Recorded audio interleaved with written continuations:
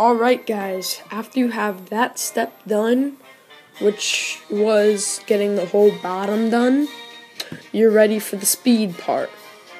Okay, and this will be like almost the last step. So, you're going to take a rudder,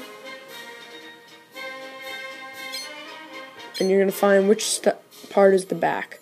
This is the front, so this is the back. You have to check that first. So what you're going to do is you are going to X out that, all of it till you have a square. And you go down another one, and you delete that. It should delete 2 big squares. That is okay. Now you're going to add holes.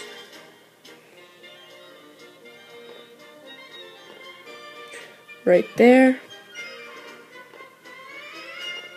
Right there. Right there until you have a hole there, a hole there. Then what you add is a large rudder. Now you can see what's happening. Alright, so now what you're going to do is you're going to X out all of this except for that. More.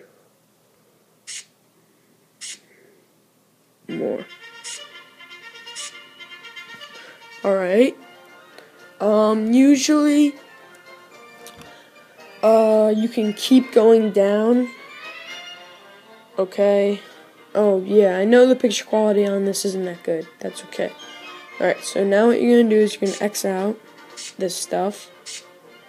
And I figured out that when you put the middle rudders, it not only slows the speed down, like the middle rudders right here, I figured out that not only slows the speed down, but actually doesn't help, like doesn't make a difference at all.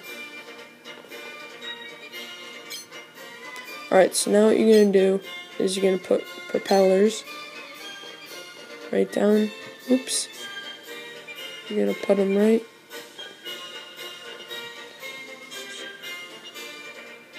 down the sides. Okay.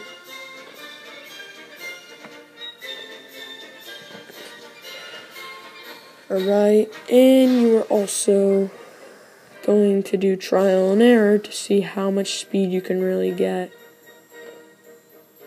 Sorry, that's my sister in the background doing her stupid voices.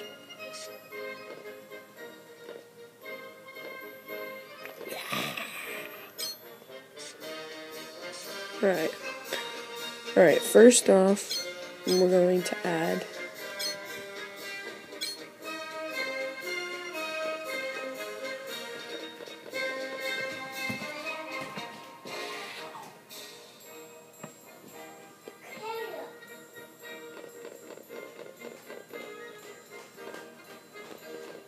man, she doesn't know when to be quiet.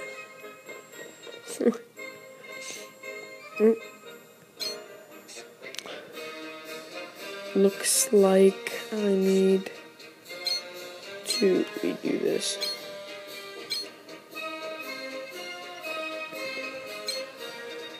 Okay.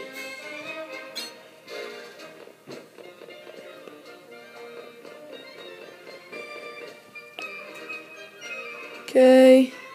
Alright, now we're gonna see the difference. Going to put these back, right, and the speed is now 67.5 without an engine.